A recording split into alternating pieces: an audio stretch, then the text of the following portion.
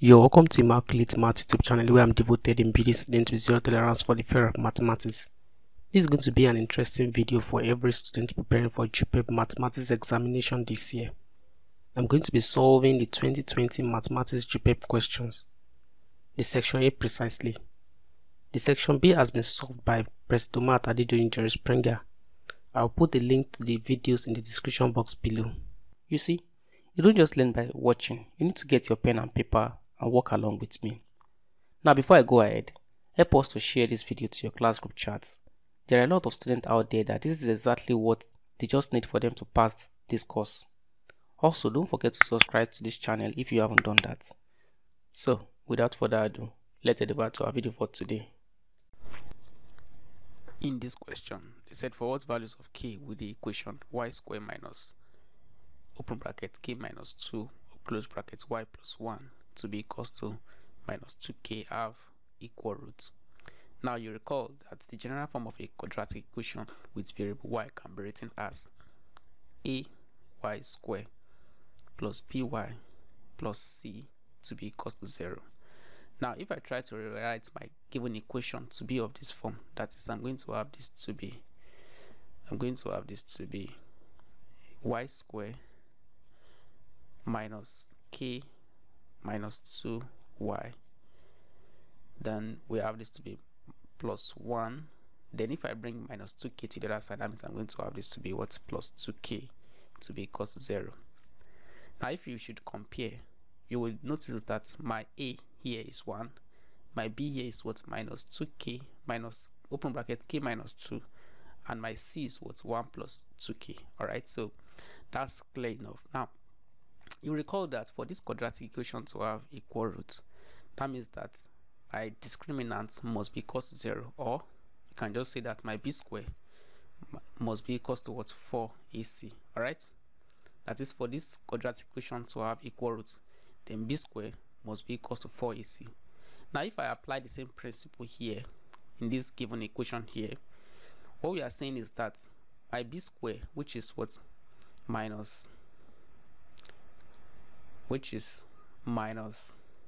open brackets k minus 2, all right, if I square it, okay, must be equals to 4 times a, which is what? 1, times c. What's my c? My c is what? 1 plus 2k. All right, so I can now just solve this, and if I square this is going to give me what? K minus 2 all square, because there's minus here, and if you square minus, that'll be positive. So meaning that I'm going to have this to be k squared minus 4k plus 4 to be equals to, now if I use 4 to open this bracket, I'm going to have this to be 4 plus 8k. The rest is just algebra. I can just simplify this. So that means I'm going to have this to be, this will take care of itself. Then that means I will have this to be what? K squared minus 12k to be equals to 0.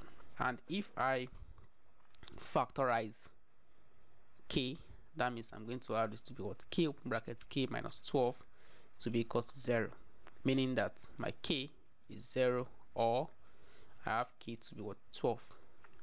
Now from your option listed below, what is the correct option? The correct option here is what? Option A. So let's move on to the next question. In this question, they say which of the following is correct. Here we are given degree and radian. Now let me just quickly try to refresh your mind about degree and radian. Now let's say we have a circle. Alright, and let's say I have the center here, and I have this to be my radius. If I wish to subtend an arc in which the length is the same thing as my radius, alright, so the length of this arc is my radius, the angle subtended here is what? Is 1 radian. The angle subtended here is what? Is 1 radian. It's known as radian, meaning that anytime you have the length of my arc to be the same thing as the length of the radius, that means the angle subtended here is just what? 1 radian. Radian is just another form of measuring an angle. Okay, now let's call this point O, and let's call this point A, and let's call this point B. Now let's try to create a proportion between the length of a circle and the angle in a circle. Okay, all right, so meaning that the length of arc AB,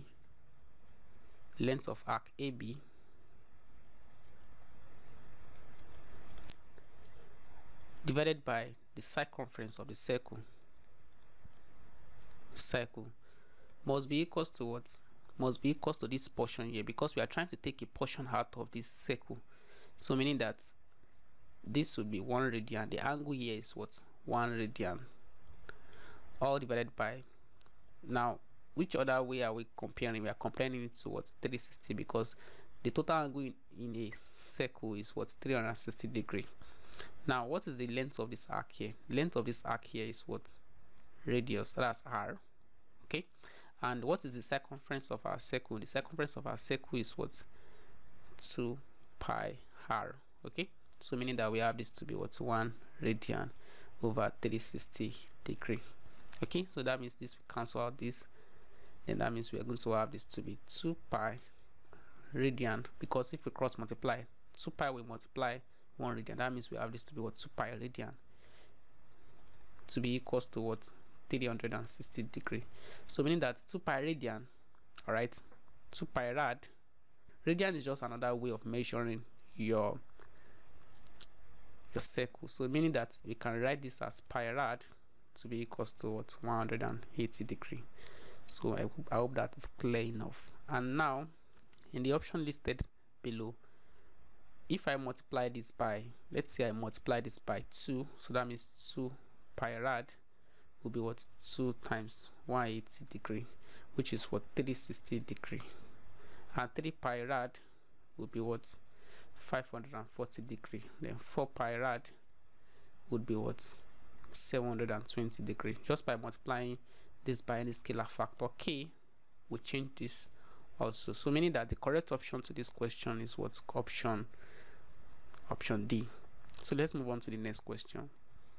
In this question, they said, given that A and B are subset of the universal set, which of the following is true? Okay, in this question, they said A is a subset of U, that's universal set, and B is also a subset of the universal set. All right, now by De Morgan's theorem, A union B complement, okay, is actually equals to A complement intersection B complement. Okay, now let me see if I can just prove this to you guys. Okay, now let's say X is an arbitrary element. If X is an arbitrary element in A union B complement, okay, so that means that X belonging to A union B complement implies that what? X must not belong to what? X does not belong to A union B. Okay, it's just like from your definition of complement. If X does not belong to a set, if X does not belong to A, what we are saying is that if X belongs to A complement rather, so this implies that what? You are trying to pick an element X which belongs to your universal set, such that X does not belong to what? To your set A. Okay, so that's just like the definition of complement of a set. Now let's come back here. If X belongs to A union B complement, that implies that what? X does not belong to A union B. And if X does not belong to A union B, what we are saying is that X does not belong to A and X does not belong to what? Does not belong to B. Okay, now note this critical step. If X does not belong to A union B, that means that what? X does not belong to A and X does not belong to what? B. So likewise, if X does not belong to A intersection B, that means that what? X does not belong to A or X does not belong to B. Okay, so you have to note that step also. So if X does not belong to A, that means that X belongs to A complement and X belongs to what? B complement. So if you have X belonging to A complement, that means that what? We have A complement intersection B complement. So meaning that X belongs to what? X belongs to A complement intersection B complement. In summary, we can now see that. So if we are starting with X belonging to A union B complement and we are adding with X belong to A complement intersection B complement. That means that A union B complement is a subset of what?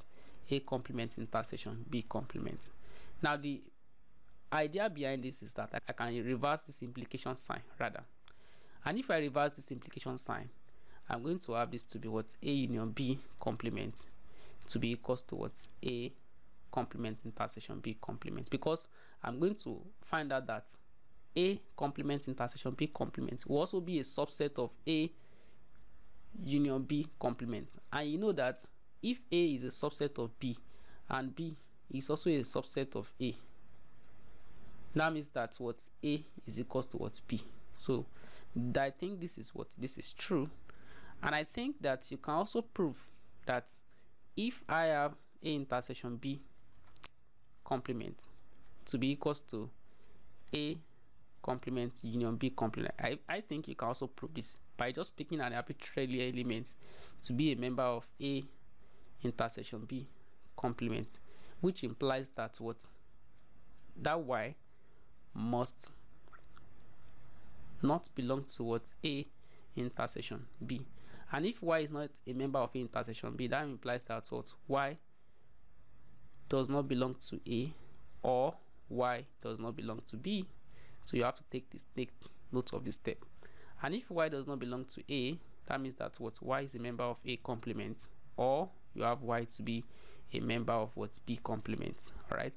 So, and here we are going to have this to be, we are having this to be what? Y is now belonging to A complement union B complement.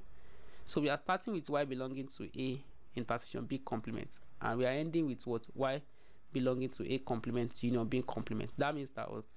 A intersection B complement must be a subset of what? A complement union B complement. Okay. And if I try to revise this implication sign, all right, I'm going to find out that what? A complement union B complement is a subset of A intersection B complement. So that means, in summary, I'm going to have this to be true. So if you check part of your option, this is what we call the De Morgan's law. These are the De Morgan's law.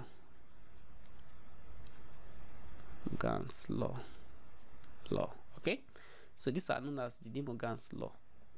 And if you check your option, which of your option is true here? I think option B, A is wrong. Option B is the correct option here, because we have intersection here and we have a union here. If you check this, you can see that there's an intersection here, there's an intersection here, there's a union here, there's a union here. That means it's wrong, this is wrong, and this is obviously wrong. So the correct option here is what? Option C. Let's just go ahead to the next question. In this question, it said express the complex number 2 plus 3i in polar form. Okay, here you recall that if you have my z to be equals to a plus bi, okay, where your a and b belongs to a set of real numbers, where your a and b is a member of R, your modulus of z is what? The square root of a square plus b square, and the argument theta is what? Is arctan of b over a. Okay, now you have to be careful of this, your a and b. All right, so now here we notice that my a is what? Positive. If you should plot this, you can see that my a is positive and my b is also positive. So I have this to be 2, 3. So I have something here. So that means I wouldn't have problem with my angle. I can just calculate this directly. So here we have this to be our theta, and this is our modulus of what? Our modulus of z. So because this should be in polar form, okay, so to convert this to polar form, we need to calculate the value of our z, which is what? Square root of 2 square plus what? 3 square, which is square root of 13. And what is our theta? Our theta is what? Arctan of 3 over 2 which will give us the numerical value of this will give us 3.6, and the numerical value of this will give us, so if I press arctan of 3 over 2, this will give me what, 556.31 degree. So meaning that my Z in polar form can be written as the magnitude, which is what, 3.6 open brackets cos 56.31 degree plus I sine 56.31 degree.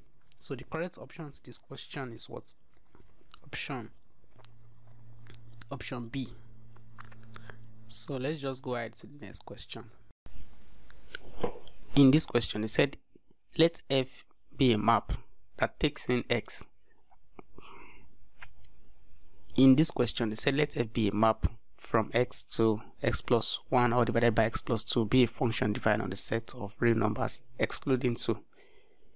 We asked to determine the inverse of the function. Alright, so for us to determine the inverse of the function, here we are given f of x to be equals to x plus 1 over x minus 2. Now here's the trick. For us to find the inverse of a function, we let y be equals to x plus 1 over x minus 2. And here, we now make x the subject of formula. And for us to do that, we just cross multiply. That means that we are going to have this to be x, y multiplied by x minus 2 to be equals to x plus 1. Okay, and if we expand this, that means we have xy minus 2y to be equals to x plus 1. If I bring x to the other side and minus 2y to the other side, that means I'm going to have xy minus x to be equals to 1 plus 2y. And here, x is common, that means we have x open brackets y minus 1 to be equals to 1 plus 2y. And dividing both sides by y minus 1, that means that x is equals to 1 plus 2y all divided by y minus 1. That means that the inverse of x is going to be what?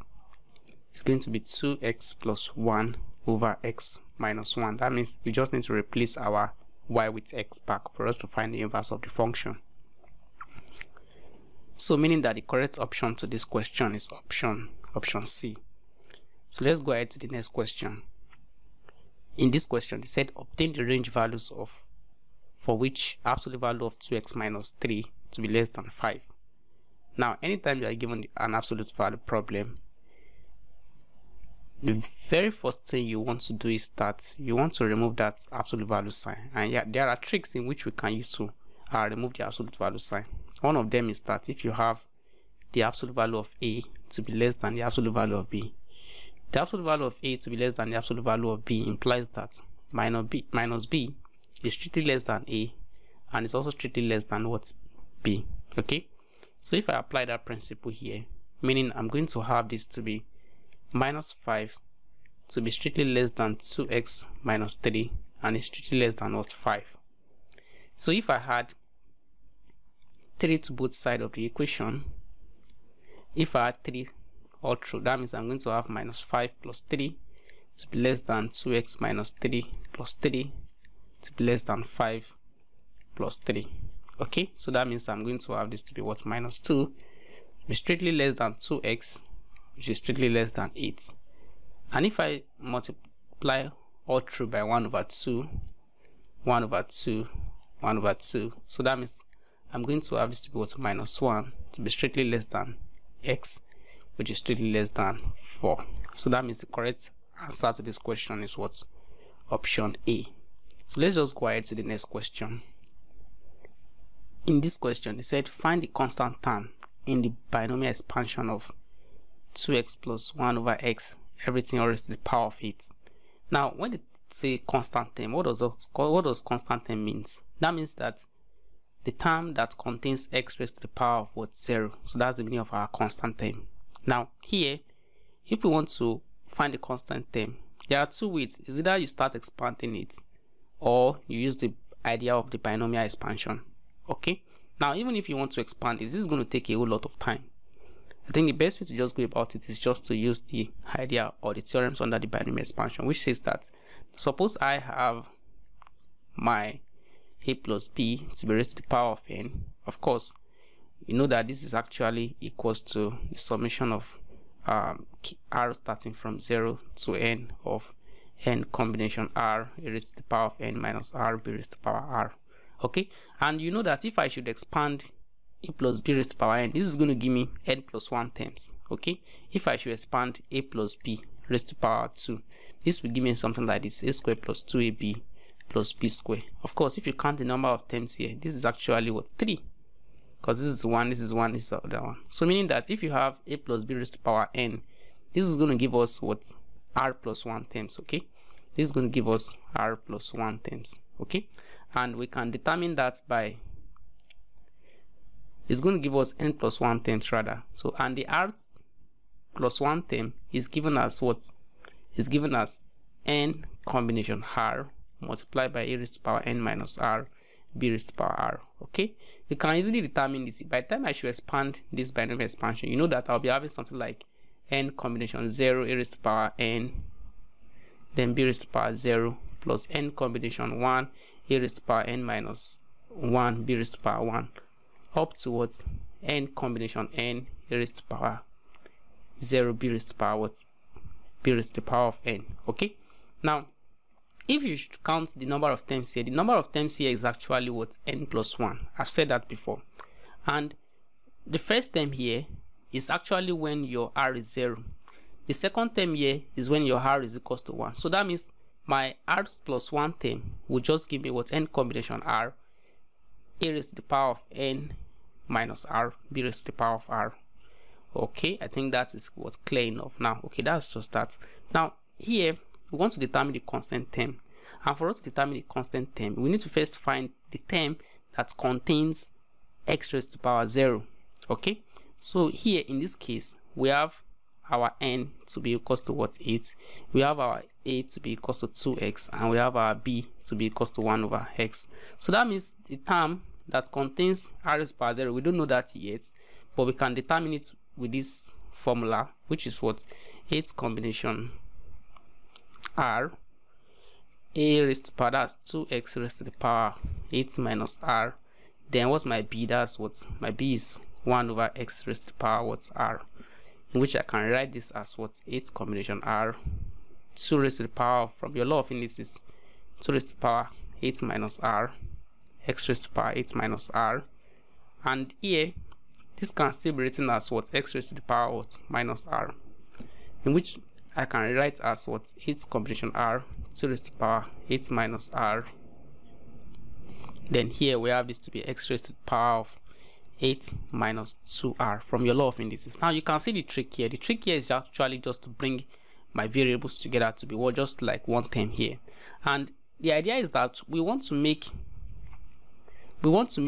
have x raised to the power 8 minus 2r to be equals to x raised to the power 0. So it's like we are saying that we want x minus 2r to be equal to 0, meaning that my r is what, my r is 4. Okay, so if my r is 4, that means the fifth term would produces what, x raised to the power 0. So fifth term, which is what, tr plus 1, okay, t4 plus 1 rather, t4 plus 1 from this idea. So that is the fifth term, which is treated as the term r, 4 plus 1, okay, just like by replacing your r with 4 here, would give me what, 8 combination 4 multiplied by 2 raised to the power 8 minus 4, then x raised to the power 8 minus 2 into 4. Okay, obviously this will give us what, x raised to the power 0. So that means that the term here would be what, as the fifth term would be what, 8 combination 4, which is 70, multiplied by 2 raised to the power 4, which is 16, then x raised to the power 0. So this is 70 times 16 times x raised to the power 0, which will give me what, okay, so let me use my calculator here. So here we have 70 times, oh, I won't have it here. So 70 times 16 is what, 1120, so which is our correct option. So the correct option to this question is what, option B. So let's just move ahead to the next question. In this question, they said the end coordinates of the diameter of a circle are 3,2 and 9,6. We have to formulate the equation of the circle. Now, there are two ways in which you can go about this. Is that we go through the easy method or we go through the hard method. And what's the hard method? Now, suppose you have a circle, okay, and let's say this is diameter. Okay, here we are given the end diameter to be 3,2 and this to be 9,6. Okay, now you can actually find the coordinates of the midpoint here, and after that you can now use the equation of a circle, x minus a all square plus y minus b all square to be equal to r square. Of course, you need to calculate the distance between the coordinates of the center here and the points here. Okay, and for you to calculate the coordinates of the midpoint, the coordinates of the midpoint is just given as x plus x1 plus x2 divided by 2, comma y1 plus y2 divided by 2. Then after that, you can now use the you can now find the distance between these 2 points using the formula r to be equals to the square root of x1 minus x2 all square plus y1 minus y2 all square to find the radius. Okay, that one is actually a long method. Okay, another way for you to go about this is just to use the formula directly. Okay, now the formula for finding the equation of a circle given its endpoint is given as what? It's given as, let me write that with a red marker. It's given as x minus x1 multiplied by x minus x2 plus y minus y1 multiplied by y minus y2. Then you just simply equate it to 0. Now here we are given our x1 to be, so here we have x minus x1. Our x1 is 3, then y minus y1, our y1 here is, our x2 here is what? 9, then plus y minus y1, which is 2, comma multiplied by y minus 6, okay, to be equal to 0. And if we expand this, that means we are going to have this to be x squared minus 12x plus 27 plus y squared minus 12y plus, sorry, this should be 8 because minus 2 minus 6 will give us minus 8. So this should be minus 8, then plus 12 to be equal to 0. And here we are going to have this to be x squared plus y squared minus 12x minus 8y. Then here 27 plus 12 will give us plus 39 to be equal to 0. So the correct option to this question is what? Option C. So let's just go ahead to the next question. In this question, we have to simplify log 8 to be 7 multiplied by log 7 to be 6 divided by log 5 to be 6 multiplied by log 5 to be 8. Of course, you can write this as log 8 to be 7 multiplied by log 7 to be 6 multiplied by 1 over from the idea of board mass. So here we have this to be 1 over log 6 to base 5.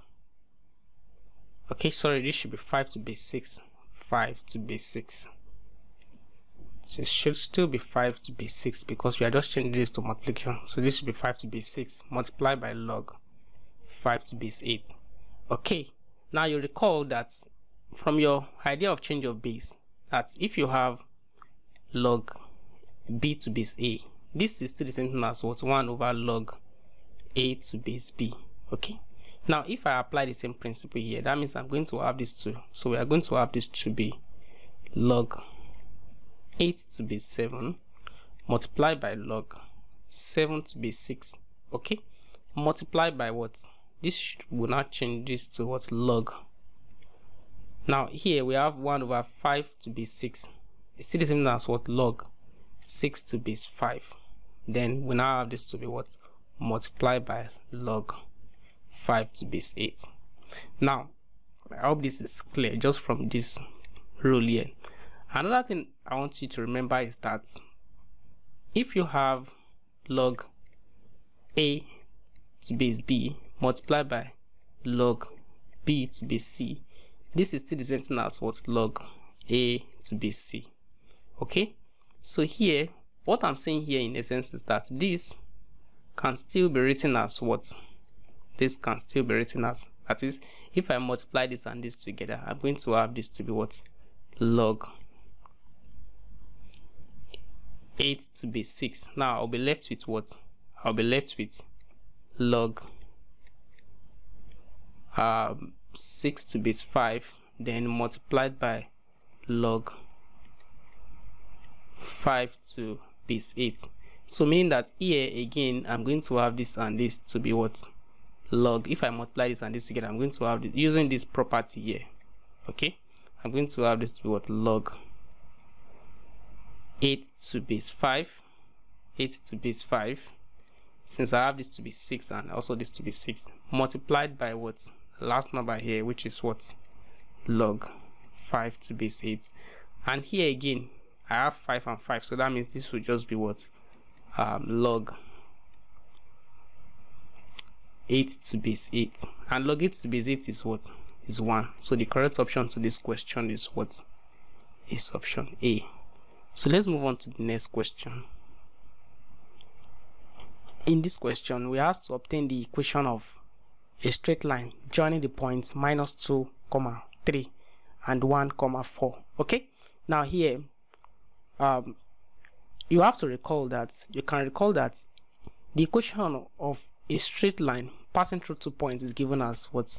Y minus y1. Okay, the equation of a straight line passing through 2 points is given as y minus y1 over x minus x1 to be equals to what? Y2 minus y1 over x2 minus x1. Okay, so here let's say this is our x1 and this is our y1, this is our x2, and we have this to be what? Y2. So meaning that we are going to have this to be what? Y minus y1 over x minus x1 to be equals to y2 minus y1 over x2 minus x1. Okay, so that means this is going to give us what? 1 over 3.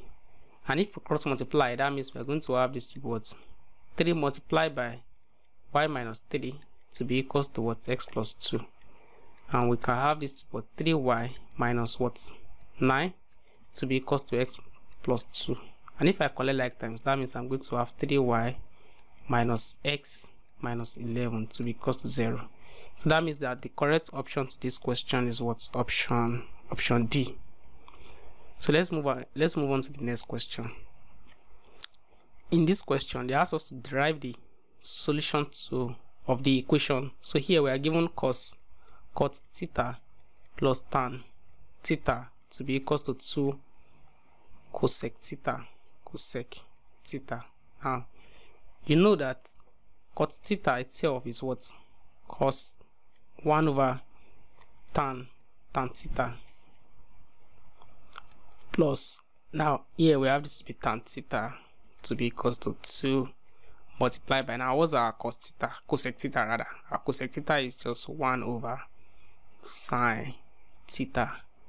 And now if I multiply each of this term by tan theta, okay, so if I multiply this by tan theta and I multiply this by tan theta and I also multiply this by tan theta, so what am I going to have? That means I'm going to have this to be 1 plus tan squared theta to be equals to 2 multiplied by, now don't forget that your tan theta is what? It's still the same thing as what? Sine theta over cos theta.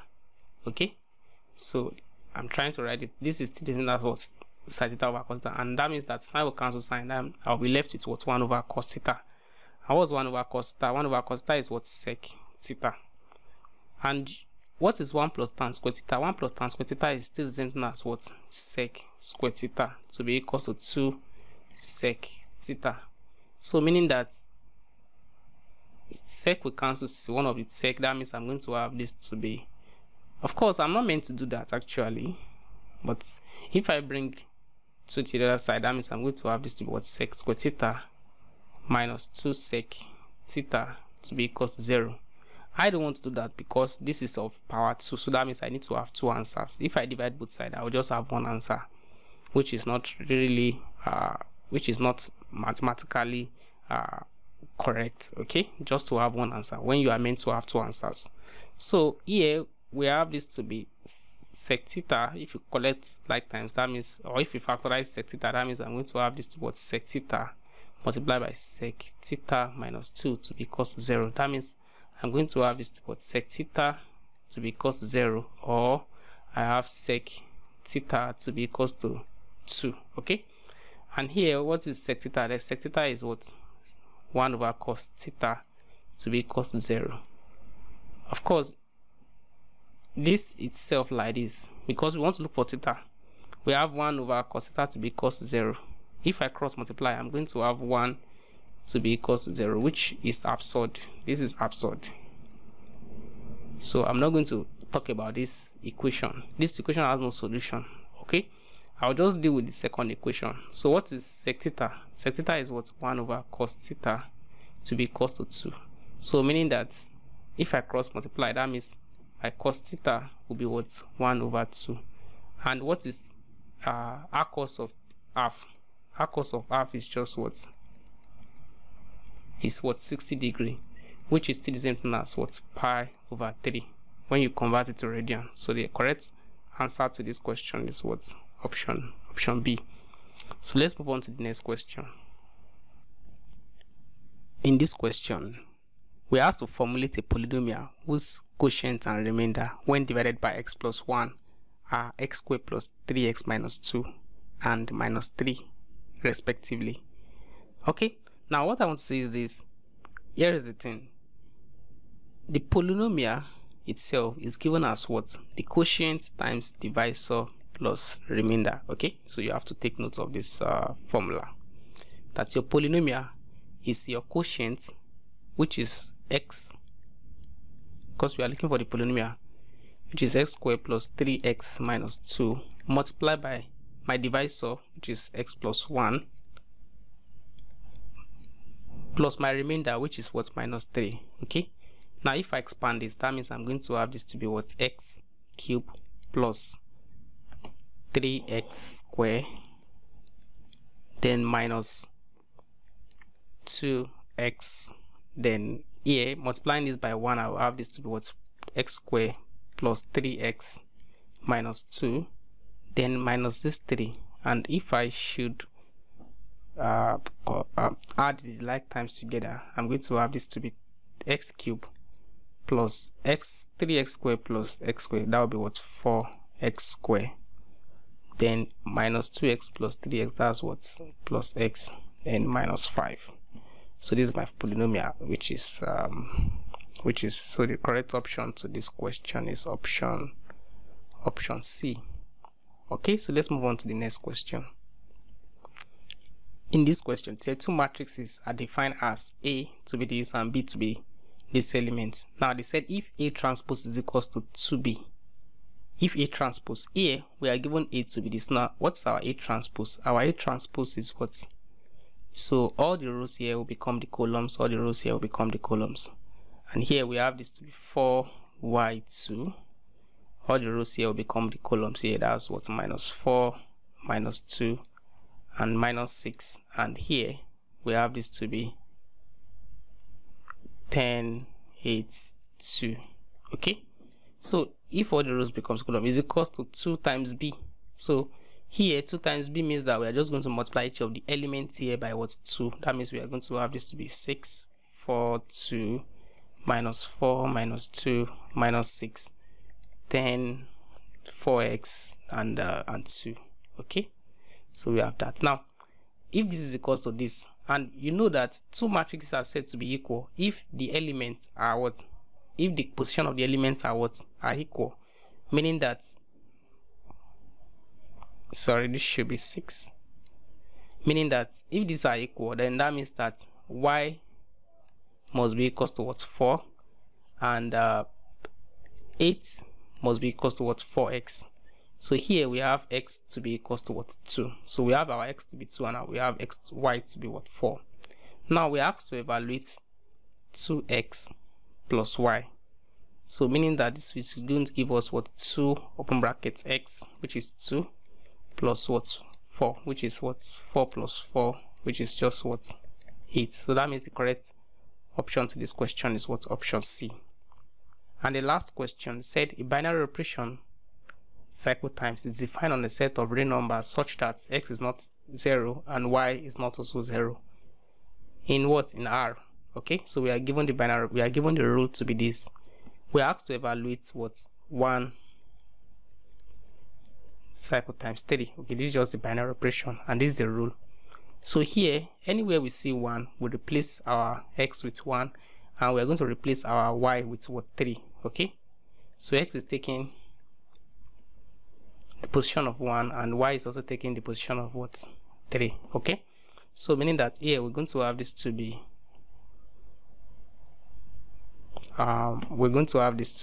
3 multiplied by 1 raised to power 3 plus 4 multiplied by 3 divided by 5 times 1 times 3, which is what, 3 plus 12 divided by 15, which is 15 divided by 15, which is going to give me what, 1. So the correct option to this question is what, option D.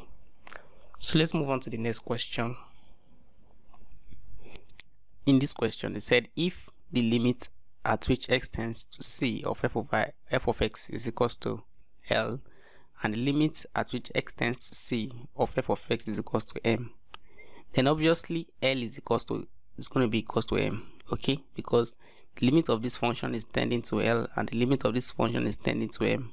That means my L is still the same as my m. So the correct option here is what, C. Here they said write the order and the degree of a differential equation. The order and the degree of a differential equation. Now if I may ask you, what do you understand by the order of a differential equation? The order of a differential equation, let me just write that down. Here we have the order of a differential equation is the order of the highest derivative of the highest order. Okay, now if you should look at this differential equation now, what is the highest order? The highest order is just 2, because the highest derivative here is just what, raised to power 2. Here we're having the 2y over the x square. That means the highest derivative here is just what, this square y over the x square. That is the order, because it is the highest derivative. Okay, now what is the degree of this differential equation? The degree of a differential equation is the degree of the highest order occurring in it. Now since the highest order is just the square y over the x square, what is the power of this? It's just like when we have like x square plus y plus x plus 1. Okay, the order of this polynomial is just what, it's just of order 2, because the highest power is just 2. Okay, now what is the degree of this differential equation? The degree of this differential equation is what, it's just 1, because the highest order here is what, the highest order here is the square y over the x square, and the power here is just 1. So that means it has order 2 because of the fact that I'm having the square y over the x square, and degree 1 because the power of that order is just what, it's just 1. So the correct option here is what, D. Okay, so let's move on to the next question. Here in this question it said if f of x is given as 3 is x minus 1, 3 raised to power x minus 1. So we asked to find f of x plus 3 minus f of x. Of course, what is f of x plus 3? That is, if you replace x with x plus 3, that means we are going to have this to be what, x plus 3 minus 1 minus, now what is my f of x? My f of x is what, 3 raised to power x minus 1. Now if I play a little bit with the laws of indices, I'm going to have this to be what, 3 raised to the power of x minus 1 plus 3, then minus 3 raised to power x minus 1. I just swap this. Okay, so that means I'm going to have this to be what, 3 raised to the power of what, x minus 1 multiplied by what, 3 raised to the power of 3. From your law of indices, this will still come back to this. Then I'll have this to be what, 3 raised to the power x minus 1. Again, I can factorize 3 raised to the power x minus 1. That means I'm going to have this to be what, 3 raised to the power 3 multiplied by 3 raised to the power of x minus 1. Okay, so here I should have this to be 3 raised to the power of, okay, so this one should have been, so that means I will have this to be 27 3 raised to the power x minus 1 minus 3 raised to the power of x minus 1. So this should give me 26 multiplied by 3 raised to the power x minus 1, so which is written as 26 times f of x. So the correct option to this question is not there, okay, so this question has no answer. Okay, so let's move on to the next question. In this question, they said express the square y over the x square in terms of y alone in the equation x squared plus y squared to be equal to r squared, okay, where your r is constant. Now here we are given x squared plus y squared to be equal to r squared. Now if I differentiate each term here with respect to x, that means I'm going to have d dx of x squared plus d dx of y squared then to be equal to d dx of r squared. Okay, so meaning that if we differentiate this, that means with respect to x, that means we have this to be what, 2x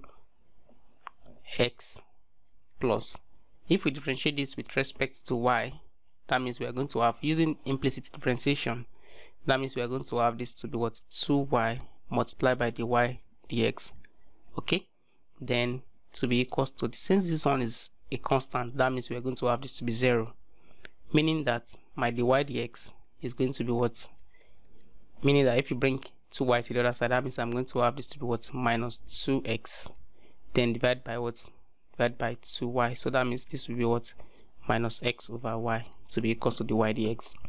Now again, if I differentiate both sides here with respect to x, that means I have the dx of the y dx, which is simply the square y over the x square to be equal to d dx of minus x over y. Okay, so now here that means I'm going to have the square y over dx square is going to be what, now if I should use my quotient rule, now don't forget that when you are using your quotient rule and you are differentiating with respect to y, you multiply by the y dx. Okay, so meaning that here we're going to have this to be what, y multiplied by differentiate minus x, that means I'm going to have this to be what, minus 1, then minus numerator, that's what, minus x multiplied by the differential of the denominator, which is what, the y dx, then all divided by y square. Okay, and now I can have this to be what, I'm going to have this to be minus y over y square, then minus times minus will give me what, plus x, then what is my dy dx, my dy dx from here is what, minus x over y, then all divided by what, y square. Okay, because I'm splitting this into two, just like when you have a over b, a plus b over c. Okay, you can write this as what, a over c plus b over c. So that's what I'm doing. So I can write this as minus y over y square, then what I have here divided by y square. Okay, so that means I'm going to have this to be minus 1 over y, then plus, now here this should be minus because I have minus, plus times minus, which is what, minus. Okay, so I have this to be what, minus x square over y cube. Okay, because this y will multiply this y square, so I have this to be y cube. And from here, if I should make x squared the subject of formula, that means I'm going to have this to be x square is going to be what, r square minus y square. Okay, so if I should substitute it here, don't forget that this is still d square y over dx square, and if I should substitute it directly into that, I'm going to have this to be what, minus 1 over y minus what, so this is r square minus y square over y raised to power 3, and which will give us what, which is still the same thing as what, let me just write it out, because if you use minus to open this bracket, I'm going to have the square y over the x square to be equals to, if I use minus to multiply this, I'm going to have this to be what, y square minus r square over y cube, then minus 1 over y from here. So that means the correct option to this question is what? Option A. So let's move on to the next question. In this question, it said determine the y dx where x is equals to a open bracket 1 plus sin theta and y is equals to a open bracket 1 minus cos theta. Okay, now for us to determine the y dx, now you know that using chain rule, the y dx can be written as dy d theta multiplied by d theta dx. Okay, now from here we are given x to be equals to a open brackets 1 plus sin theta. That means my dx d theta is going to give us what? A cos theta, and my dy d theta is going to give me what? A. Now if you differentiate minus cos theta, that will give us what? Sin theta. So that means we have this to be what? Multiplied by a sin theta. Now here we can write this one as what? My dy dx to be equals to dy d theta multiplied by 1 over d theta dx. So which will give us a cos theta, because this should be a sin theta. This should be a sin theta multiplied by 1 over the x d theta. This should be dx d theta. This should have been the x d theta. Dx d theta. Okay, so that's a over a sin theta over a cos theta. So which will give me what? Tan theta. Okay, let's move on to the next question. In this question, it said determine the value of the integral of what? Dx over x from -2 to -1. Now if you integrate 1 over x with respect to x, we are going to have this to be what? Ln x. Okay, where the lower limit is what? -2 and the upper limit is what? -1. So that means we are going to have this to be what? Ln -1 minus ln of what? -2. So which will give us ln -1 over -2, which is still the same thing as what? Ln 1 over 2. So the correct option to this question is what? Is B. In this question, it said let f be equals to x minus 1 when x is less than 1 and x squared plus k when x is greater or equals to 1. Find the value of k for which f of x is continuous at x equals 1. Now here we are given our f of x to be a piecewise function, that is x minus 1 when x is less than 1 and x squared plus k when x is greater or equals to 1. Now f of x is continuous at 1. Okay, f of x is continuous at x equals to 1 if the limit at which x tends to 1 from the left, okay, is same as the limit at which x tends to 1 from the right. And if it gives you f of x, then that means that the function is continuous at 1. Now the question now is that what is the limit at which x tends to 1 from the left? Okay, this is still the same as the limit at which x tends to 1. Now from the left is when this is, look at this this range here, we have x less than 1. Okay, if you should look at this range now on your number line, if this is 1, okay, if x is tending to 1 from the left, that means that what? X will be less than 1. And if x is tending to 1 from the right, that means that what? X is greater than 1. Okay, that means 1 is less than x. Okay, or x is greater than 1. So that means that what? If x is less than 1, that means we are referring to this what? This equation here. So that means we are picking this equation here. That's what? X minus 1 when x, the limit as the limit of, as this limit is tending to 1, which will give me what? 0. And here the limit at which x tends to 1 from the right hand side or from the right of f of x is what? The limit at which x tends to what? 1. Of which equation am I going to use? Of this equation, because x is greater than 1 or x is greater or equals to 1. So I'll pick this equation. That means I have x squared plus k which is what? K plus 1, because 1 square is still going to give me what? 1. So that means this is going to be what? K plus 1. Now, lastly, what's my f of x? Okay, or let's just say this should be f of 1. This should give us f of 1, not just f of x. This should have been f of 1. So this is f of 1. So what's my f of 1 rather? So my f of 1 is just what? That's when x equals to 1. So that means I have this to be what? X square. That's 1 square, which is still 1. 1 square plus k, which is k. This is just 1 plus k. Okay, or k plus 1, or k plus 1.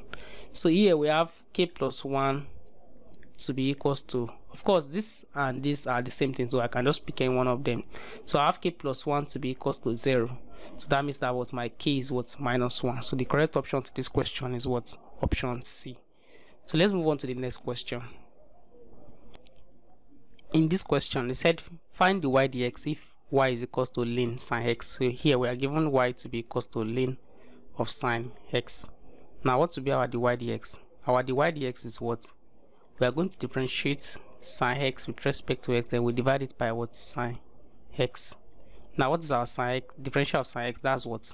Cos x divided by sine x, which will give us cot x. So the correct option to this question is what? Option B.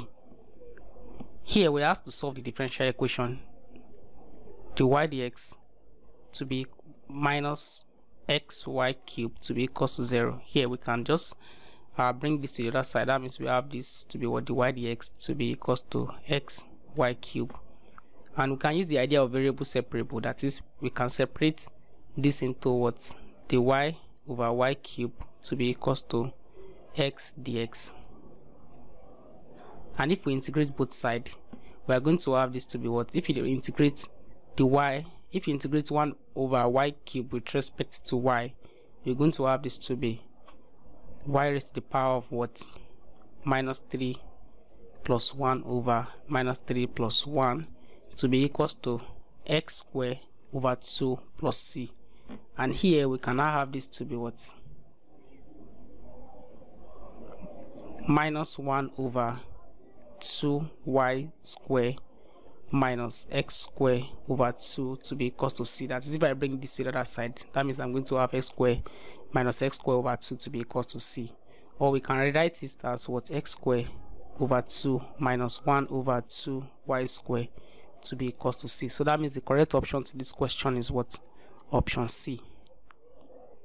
So let's just move on to the next question. In this question, we have to differentiate y equals to e raised to the power 2x cos x using product rule. Now you recall that if you have y to be equals to uv, and that means my dy dx is going to be what? U dv dx plus v du dx. So this is just your product rule. I believe we all remember this. Now here we are given y to be equals to e raised to the power 2x cos x, meaning that if we let our u to be equals to e raised to the power x and our e raised to the power 2x and our v to be equals to cos x, that means that my dy dx is going to give me u, which is e raised to the power x, e raised to the power 2x rather, differentiate differentiate cos x with respect to x. That means I'm going to have this to be minus sine x, then plus v, which is what? Cos x, then differentiate u with respect to x. That means I will have this to be what? 2 e raised to the power 2x. Okay, so then if I simplify this, I'm going to have this to be what?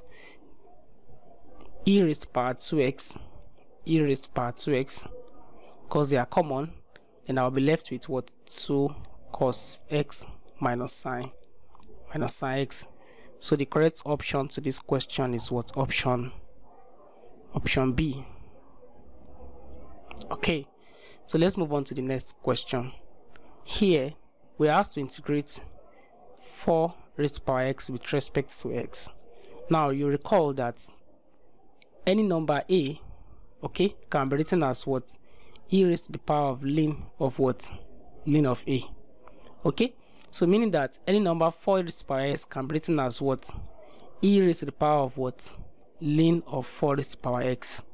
Okay, meaning that we can write this as what? integral of e raised to the power of what? X ln 4 dx. And if you integrate e raised to the power x ln 4 is just like a constant of your it's just like a constant. So that means we are going to have this to be what? E raised to the power x ln 4 divided by ln 4. Okay, now because if you differentiate x ln 4, you're going to have it to be what? Ln 4. So we're just going to divide it by the differential. Okay, then plus our arbitrary constant c, then meaning that, so I think the correct option should just be, the correct option here is what? So meaning that we can write this as what? E raised to power x ln 4 can still be written as what? 4 raised to power x over what? Ln 4 plus c. So the correct option here is what? Option B. So let's move on to the next question. In this question, we have to integrate cos x all divided by 1 plus sine square x. Now here we have the integral of cos x over 1 plus sine square x dx. Okay, now here if we let our u to be equals to sine x, so that means that what my du will be what? Cos x dx. So meaning that this integral can be written as what? This can be written as what? The integral of, now cos x multiplied by dx is what? Du, all divided by what? 1 plus, now what's my sine x, so which is still what? U square. Okay, because our sine x is already u, so that means sine square x will be what? U square. And if you should integrate this will give us what? Arctan of what? Arctan of u. And now if I substitute my u back there, that means my integral is going to give me what? Arctan of sine x plus what? Plus c. Okay, because of the arbitrary constant. So the correct option to this question is what? Option A. In this question, we have to evaluate the integral of this rational expression. Now, what I want you to remember is that if you have the integral of the derivative of a function divided by the function with respect to x, the answer is just ln of that what? Of the denominator. Now what I'm saying in essence is that if you should look at this expression here, if I differentiate x cubed minus x squared plus 4x minus 18, okay, with respect to x, I'm going to have 3x squared minus 2x plus 4. You can still have the numerator. So that means the answer to this question is just the ln of the denominator, which is x cubed minus x squared plus 4x minus 18. So in which the correct option here is what? Option B. Here we have to evaluate question 28. We want to evaluate the limit at which x tends to 0 of e raised to power minus e raised to power x minus e raised to power minus x divided by x. By direct substitution, that is, if you substitute 0 into this function, we are going to have 1 minus 1 over 0, which is 0 divided by 0. That's like intermediate form. However, anytime we have like intermediate form, what we need to do is just to apply the L'Hopital's rule. That is, this can be written as the limit at which x tends to 0 of d dx of the numerator divided by d dx of the denominator, which is what? 1. So meaning that we are going to have this to be limit at which x tends to 0. If we differentiate this, we are going to have this to be e raised to power x.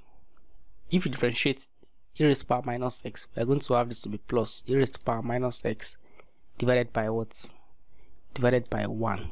Because if we differentiate x, we are going to have it to be 1. Now if we substitute 0 here, we're going to have this to be what? 1 plus 1 divided by 2, which is what? 1 plus 1 divided by 1 rather, which is what? 1 plus 1 is 2 divided by 1, which is what? 2. So the correct option to this question is what? Option D. So let's just move on to the next question. In this question, they said a vector f is said to be rotational if correct answer to this question is D, if the curl of f is what? 0. Question 30. They said the basic type of friction that exists between two surfaces in contact are of course, if you have a flat surface, alright, and you place a box on this surface, the force preventing this box from sliding is known as your static friction. Alright, and while the maximum force required to break such resistance is known as your your limiting friction. Okay, it's just like when you have a box on a table. The force preventing this box from sliding is known as your static friction and is denoted by F of S. Okay, if I apply a force in this direction, let's call it applied force. All right, the maximum force required to make this box to move is known as your limiting force, and it's noted by what F max, which is given as mu S times your normal force. Okay, I think the correct option to this question is what? Option A. Let's move to the next question.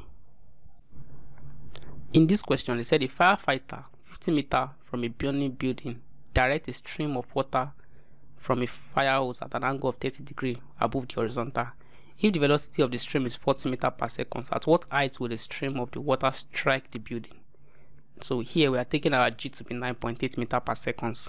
Now, if you should look at this diagram, you will see the firefighter here, in which he projected the hose here at an angle of 30 degrees, and the initial velocity here is what?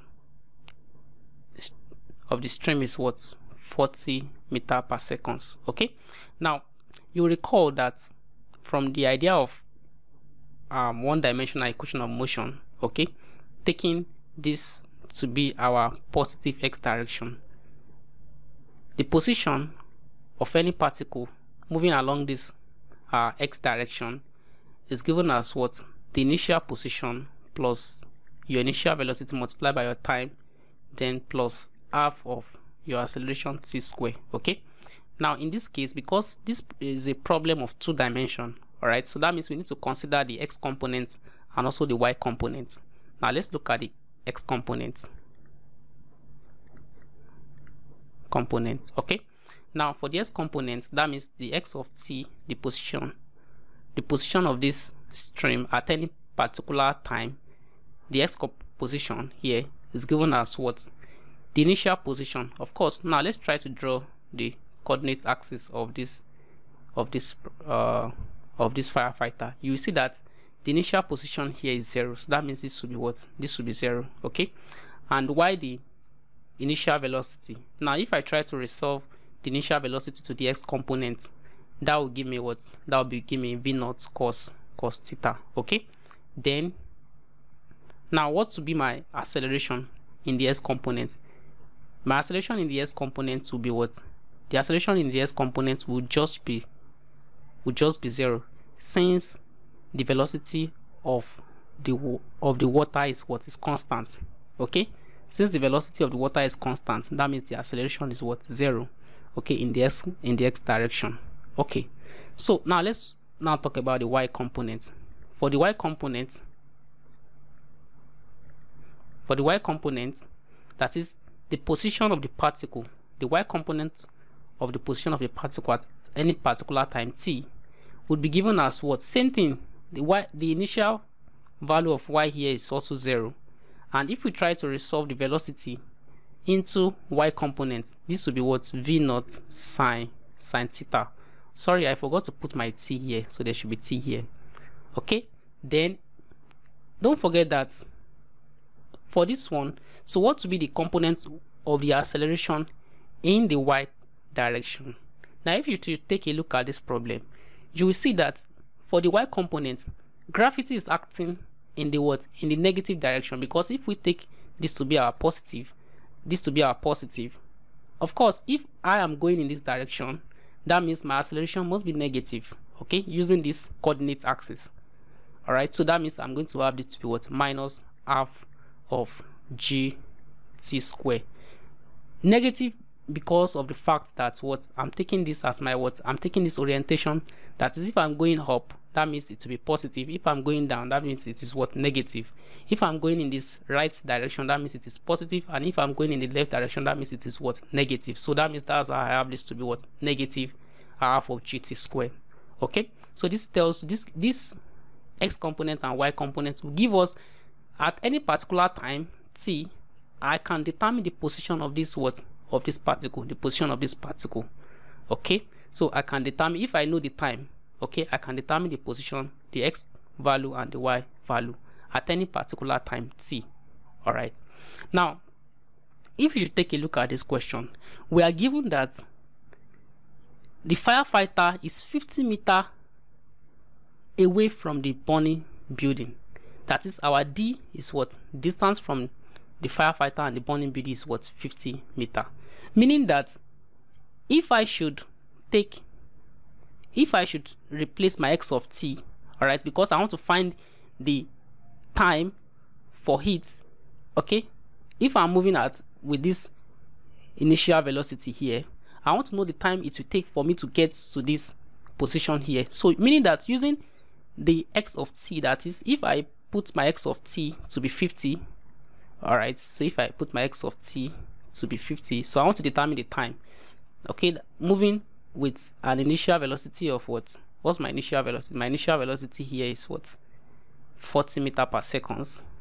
All right, multiply by cos theta, that's cos 30, multiply by t. Okay, so meaning that if I divide both sides by 40 cos 30, 40 cos 30 cos 30, so that means that what? My t would simply be equal to what?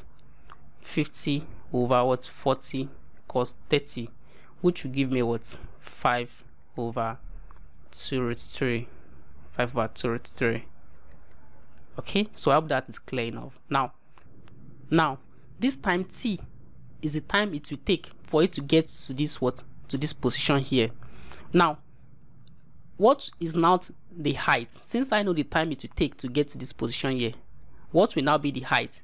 My height is just my what? My y value, because for me to calculate the height, I can just use this what? Formula here. All right, so if I substitute 5 over, if I replace my time with 5 over 2 root 3 in this formula here, I'll get what? I'll get my height. Why?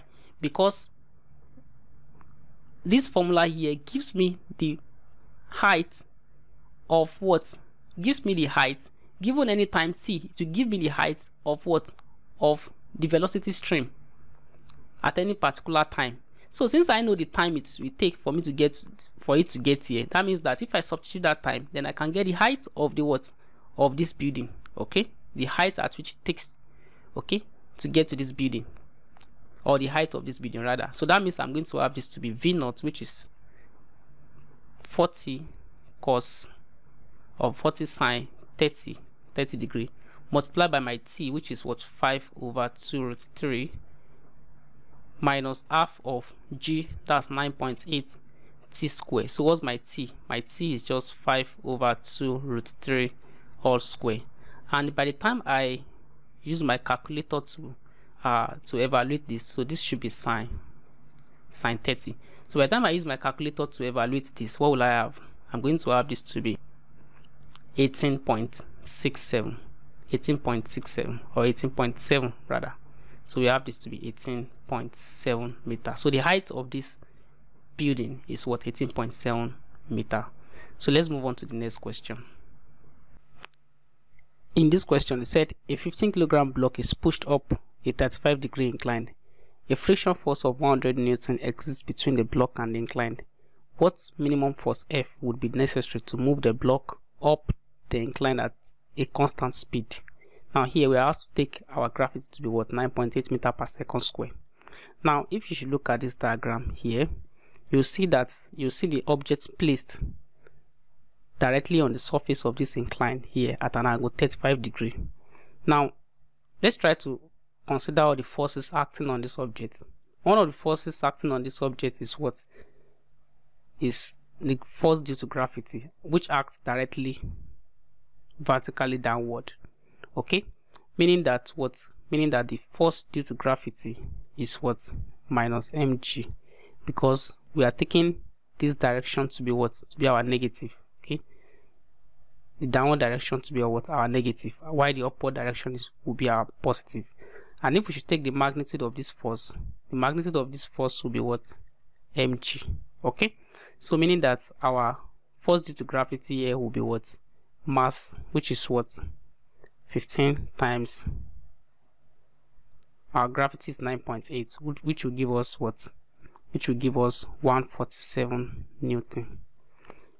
Okay, now here this force, we can resolve this into two components, that is the force parallel to the surface and the force perpendicular to the surface. Okay, so that means if we try to resolve it, so here is the force parallel to the surface, sorry, the force perpendicular to the surface, and here is the force parallel to the surface.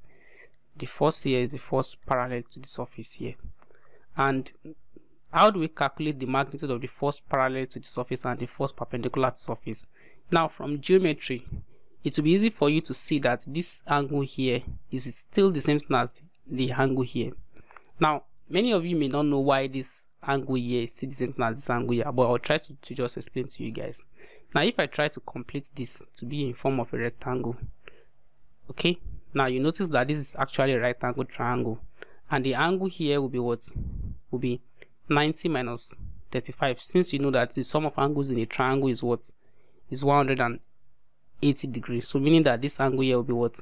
90 minus 35, which will give us 55 degree. So this is 55 degree.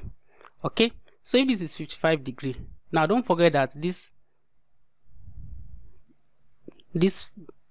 vector here is perpendicular to the surface, so meaning that this one also will be what? 90 degree. Okay, now if you should notice this very well, you will notice something, that if I have like two parallel sides, of course this side here is parallel to this side here. Okay, if I have two parallel sides and I have a transversal line across this line, what do you notice? You notice that this angle here will be the same thing as what? This angle here. So meaning that this green angle here, this green angle here, and this green angle here are what? Are equal, because corresponding angle are what? Or let's just say alternate angle are what? Are equal. This angle here is alternate to this angle here, so they must be equal. Or we can just say Z angle are equal from our elementary school. So that means this angle and this angle are equal. Now if this one is 55 degrees, definitely this one will also be 55 degrees. So if this one is 55 degrees, that means that what? This angle here will be what? 90 minus 55 degrees, which will give us what? 35. So this angle here is 35 degrees. So I hope we all understand why this is what? 35 degrees. So that one is just by the way. Now let's just continue with the problem. So let me try to rub this off. Okay, now in the question they said we should do what? Now let's try to calculate the magnitude of the force parallel to the surface and the magnitude of the force perpendicular to the surface. I think we are only interested in the force parallel to the surface, so we are going to calculate that. So the magnitude of the force parallel to the surface, okay, is given as what? The magnitude of the force due to gravity multiplied by the sine of the angle theta of this sine theta, so which is still the same thing as 147 multiplied by sine 35. And how do we even have this? Because even if we try to complete this side here, let's try to complete this side as a vector. Now if you should look at this side here, the magnitude, this side here is the magnitude of my force parallel to the surface. And now if you should look at it from your idea of SOHCAHTOA, here we are given opposite over the hypotenuse. The hypotenuse here is just the magnitude. This red line here, this red vector here, is the magnitude of the force due to gravity, which is 147 Newton. Okay, and this force here, so we are given this force here, and we are given the opposite, and we're also given the hypotenuse. That means the ratio of it will be what? That's the sine of the angle between them, which will give us, by the time we cross multiply, we're going to have this to be magnitude of the force parallel to the surface to be equal to the magnitude of the force due to gravity multiplied by the sine of the angle between them. So which will give us what? Which will give us, so we can just use our calculator to do that, but let's still leave that outside. Okay, so we are going to have this to 147 sine 35. Okay, now if you look at the question, they said a frictional force of 110 Newton exists between the block and the inclined. Okay, now what is the minimum force that will be required? So that means if I'm to apply a force that will move the block up, if I'm to apply a force, let's call it FA, if I'm to apply a force that will move this block upward, that means that by the time I resolve my force in the y component, by the time I resolve my force in the, okay, so this is my y component, so by the time I resolve it into the x component, what am I going to have? I'm going to have my applied force, okay, in this direction. So I'm taking this orientation to be positive, and I'm taking this to be what? To be positive. So that means if it's going down, it will be negative, and if it's going to the other direction, it is what? Negative. Okay, so that means this will be what? This minus, because the force here is acting to the opposite direction. By the time I wanted to move it up, that means that what? That means that what? The force here, the frictional force will be acting in this opposite direction. All right, the frictional force here will be acting in this opposite direction. That means I'm going to have this to be the force applied minus the frictional force minus the force parallel to the surface. So minus the force parallel to the surface must give me what? Must give me what? 0. Okay, because that is like the verge at which it will move. So meaning that here we're going to have the applied force is going to give us what? Which is like the minimum force. It's going to give us the frictional force plus the force parallel to the what? To the surface.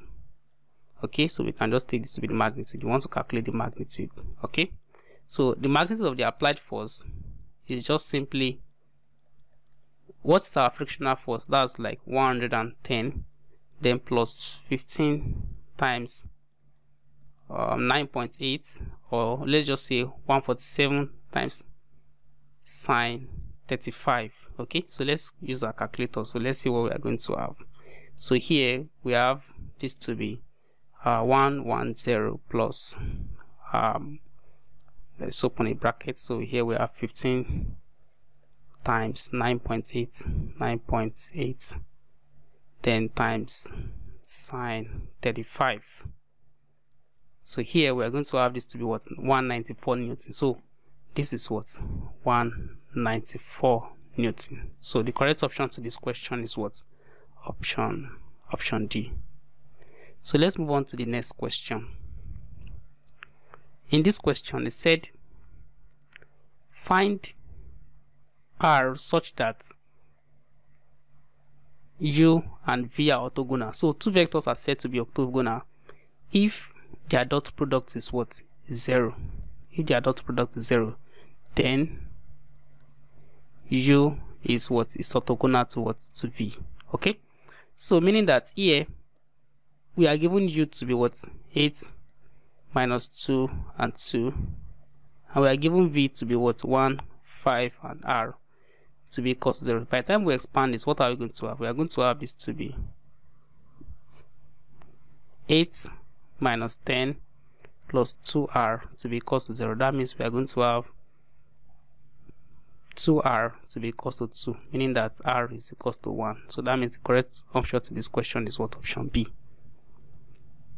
In this question, we have to find the moment of inertia of a solid sphere of what? Of 2 meters in diameter, and the mass is what? 5 kg about, and axis passing through the center. So the formula for calculating the moment of inertia of a solid sphere in which the axis is passing through the center is given as what? 2 over 5 mr square. Okay, 2 over 5 mr square. So here the m is the mass and r is the radius. So here we have 2 over 5. The mass here is what, 5, and the radius here is what, of course, if the diameter is 2, that means the radius will be what, 1. So here we are going to have this to be 5, we cancel 5. Here we are going to have this to be 2 kg meter square. So the correct option to this question is what? Option A. So let's move on to the next question. In this question, they said obtain the momentum of a body whose mass is 2 kg and velocity is 5 meter per second. Of course, momentum is given as what? Mass times the velocity. So here we have the mass to be 2 kg and we have the velocity to be 5 meter per second. So that means this is going to give us what? 10 Newton seconds. So the correct option to this question is what? Option C. In this question, they said the force generated from the engine of a car is found to be 300 Newton.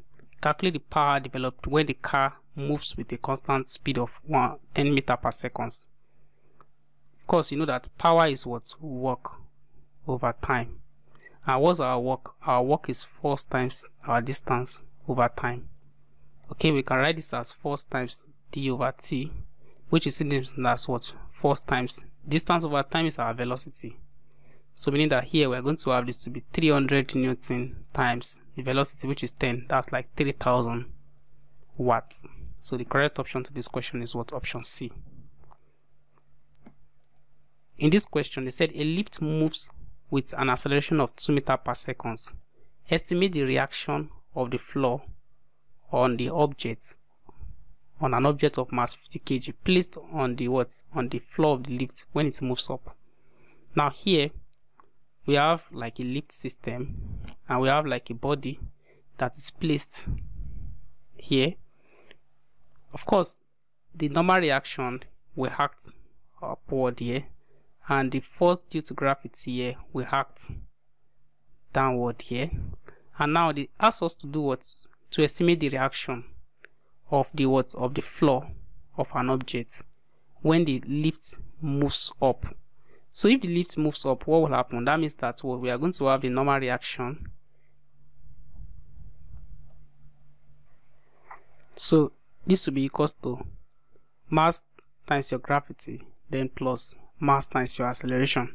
Okay, because this thing is accelerating upward, so that means the normal reaction will just be the mass times your gravity, then plus my mass times my acceleration. Okay, so here we are going to have this to be what? M open bracket g plus a.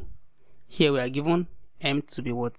50, and we are given our gravity here to be 10 plus our acceleration is 2, so that means we are going to have this to be 50 times 12, which is what? 600 Newton.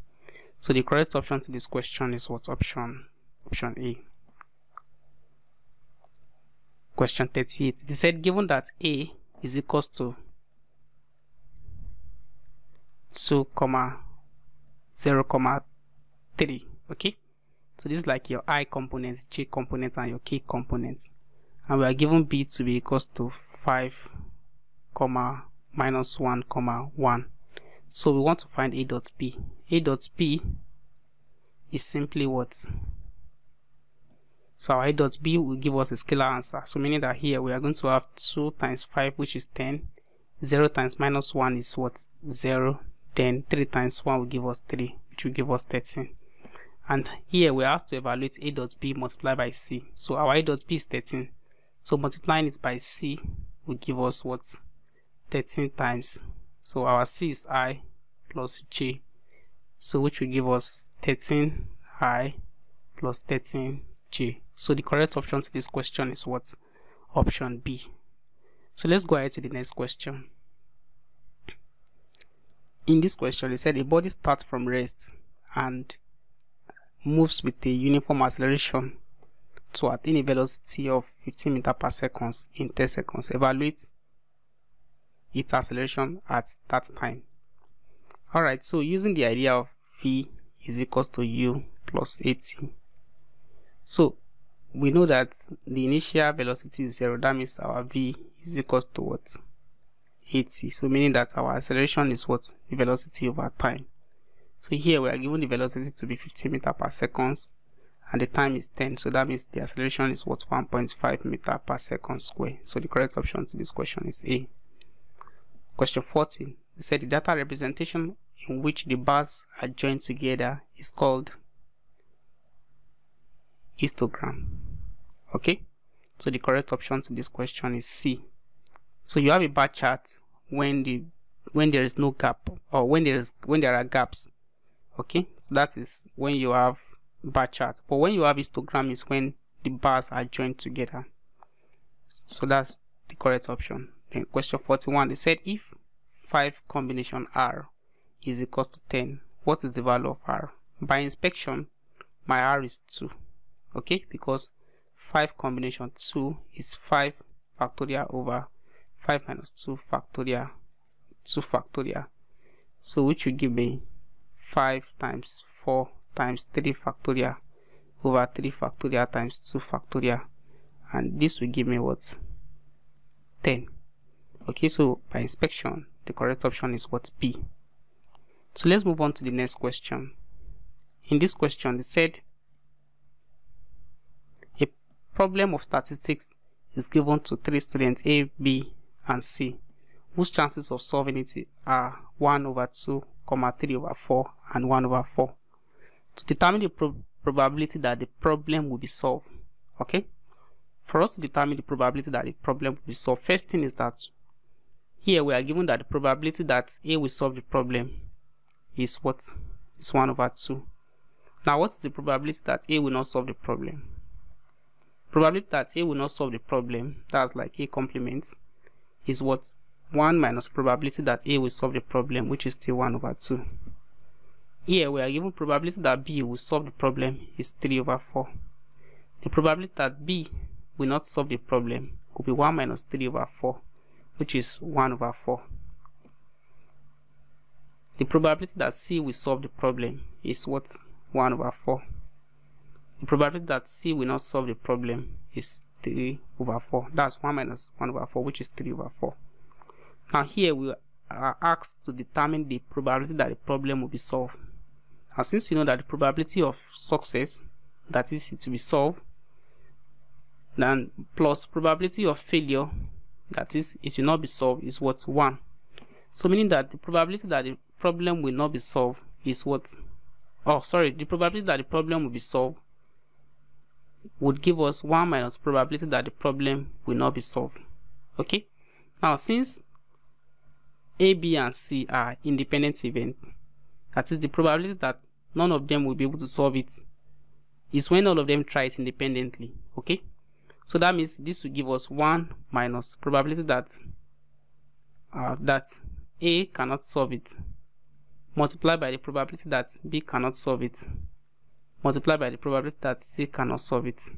So this will give us 1 minus probability of 3 of them not be able to solve it is 3 over 32, which will give us 29 over 32. So the probability that they will be able to solve it is what? 1 minus probability that they won't be able to solve it, which is what? 29 over 32. So the correct option to this question is what?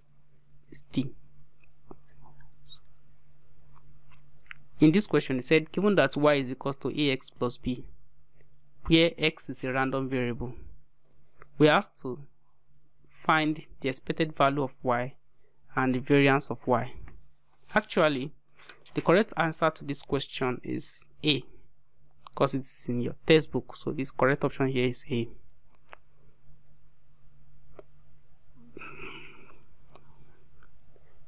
Question 44, they said if the probability that an individual suffers a bad reaction from a certain injuries is 0.1.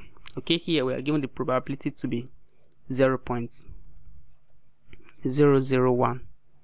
Okay, here we have to determine the probability that out of 200,000 individuals, exactly 3 will suffer the bad reaction. So here is a Poisson distribution.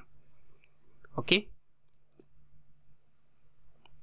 because we are given that the probability of success, okay, which is 0.001. 1. Meaning that here, here our n is what? Our n is 2000. So if we apply the Poisson distribution, that is the probability that x is equals to, okay, the probability mass function of a Poisson distribution is given as what? It's given as e raised to the power minus lambda, then multiplied by lambda raised to the power x over x factorial. Okay, so if x is equals to, let's calculate our lambda first. Our lambda is np, which is what?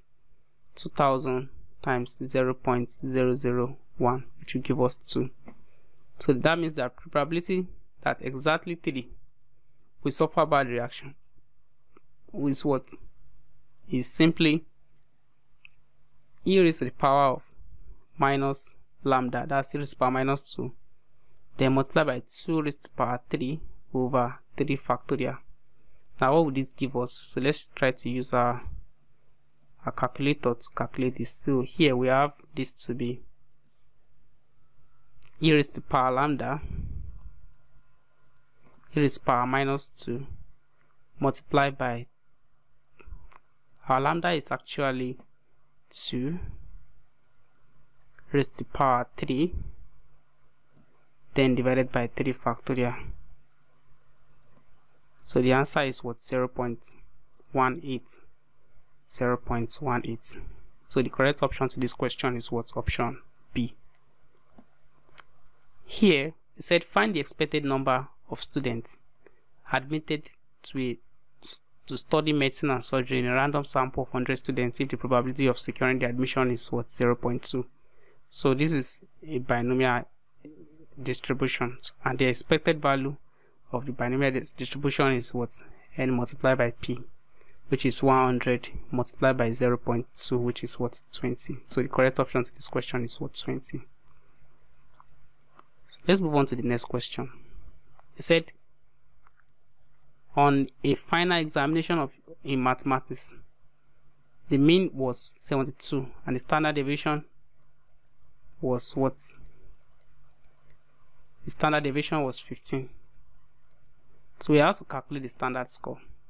Okay, and you know that the standard score is given as what? The point minus what? Minus your mean divided by your standard deviation. Okay, so here what's our points? So here they ask us to determine the standard score of a student receiving 60 grade. So here we have 60 minus my mean, that's 72 divided by 15. So if we should press our calculator, 60 minus 72, so 60 minus 72 divided by 15. So here is 0. Minus 0.8. So here we have this to be minus 0.8. Of course, our answer is not part of the option, so we can just leave the answer. So since our answer is not part of the option, so we just leave it like that. Question 47. Which of the following is not a simple probability sampling technique? Okay, so the correct option to this question is what? Is D. So we have simple sampling technique, we have the stratified, we have the systematic, we have the clustered, but we don't have quota. There's nothing like quota. So the correct option to this question is D. Question 49. It said obtain a linear regression equation of y on x using the following information. So here we are given some information. We have to obtain the linear regression. Now if you want to find the linear regression in this form, ax plus b, okay, sorry, so this should be a plus bx. So our a here is simply, so you need to know this formula in your head. So your a here is simply the summation of y multiplied by the summation of x squared minus summation of x multiplied by summation of xy divided by n multiplied by summation of x squared minus summation of x all square. And our b is simply n summation of x y minus summation of x, then multiply by summation of y, divided by n multiplied by summation of x square minus summation of x all square. And if we should substitute all these values here, that means we are going to have our a to be equals to summation of x, summation of y here is simply 24 multiplied by 165 minus 25 multiplied by 144 divided by 5 multiplied by 165 minus 25 all square, which will give us what? 1.8. You can try it with your calculator. I'm just sure of that. Here then for b, we have 5 multiplied by 144 minus 25 multiplied by 24 divided by 5 multiplied by 165 minus 25 all square, which will give us 0.6. So that means the correct option to this question is what? Option B, because my y is going to be what? 1.8 plus 0.6x. In this question, they said the following data regarding the height y and the weight x of a 5 college student are given below. So we have to calculate the correlation coefficient between the height and weight. Now if you are given two data points x and y, the correlation coefficient is given as what? N multiplied by summation of xy minus summation of x multiplied by summation of y divided by square root of n summation of x square minus summation of x all square multiplied by n summation of y square minus summation of y all square.